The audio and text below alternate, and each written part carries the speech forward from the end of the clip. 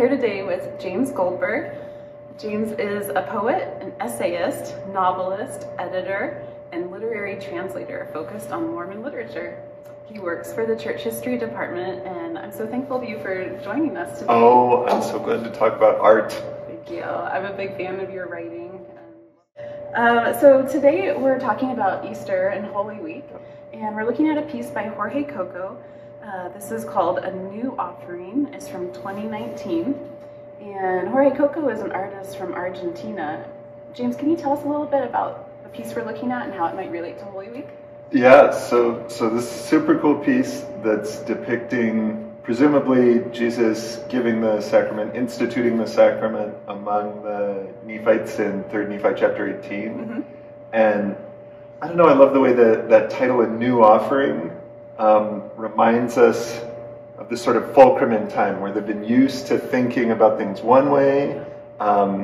In the temple in Jerusalem, they're doing Passover offerings still, presumably Temple in Bountiful, there's a similar kind of practice.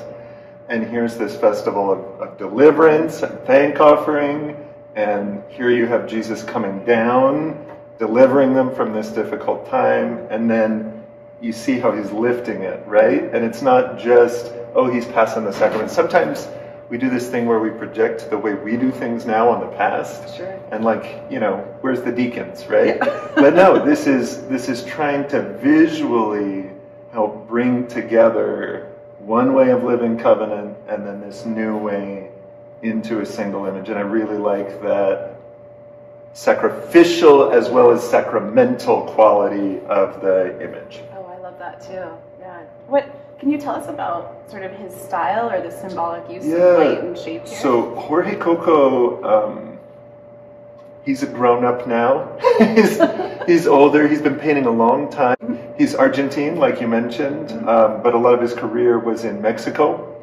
So he taught art there. And his earlier Mormon artworks, a lot of them are in this very realistic style, but then trying to bring in the indigenous American visuals, right? The cloths and the clothes and the skin and structures of face. So really important Book of Mormon painter that way.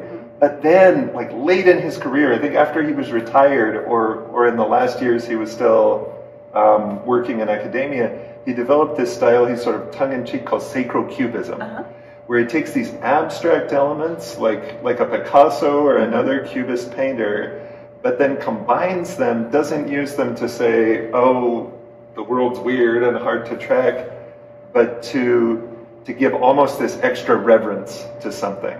And so you can see here, as opposed to just a realist painting, or we've got this style in the church now sometimes of stills from movies, and we use that. But I think in some ways you lose something because it says what you see is what you get. And here it says this is more, and invites you as a viewer to do more. And I love, on his first vision painting, you see this Joseph Smith's leg has this nice roundness, like he's about to fall out of the painting. And here, for me, it's Jesus' face, right? So we have the very geometric, cubic forms that are giving this flatness.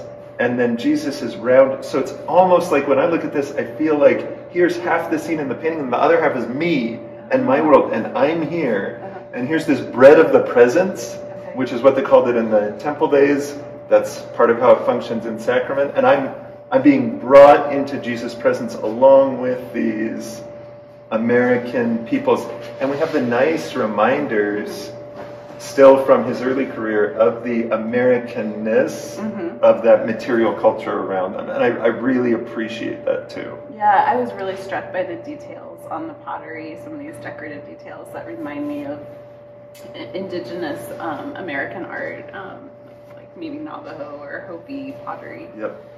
Beautiful. And I think that's one really, in the history of how Latter-day Saints have interpreted the Book of Mormon, from the beginning in the church in Mexico, it's been super resonant because it says this is promised land. We, after all we've been through, are still covenant people. We're not forgotten. And so I love that our visual art is maintaining some of that tradition of how we connect with the Book of Mormon. Yeah. Well, thank you so much for talking through the painting with us. Oh man, anytime you want to show me something like this, I would love to sit down with you. All right. Thank you, James.